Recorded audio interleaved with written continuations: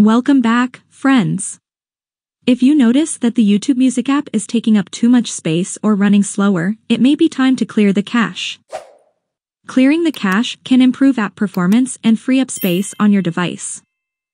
In this tutorial, step by step, I will show you how to clear the YouTube Music cache on your Samsung Galaxy device. Without further ado, let's get started. So, first, open the settings.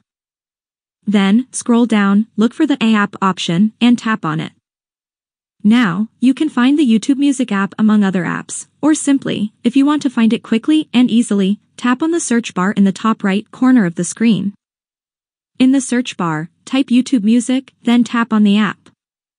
When you're in the app settings, scroll down and select the storage option. And finally, tap on the Clear Cache option in the bottom right corner of the screen, and that's it.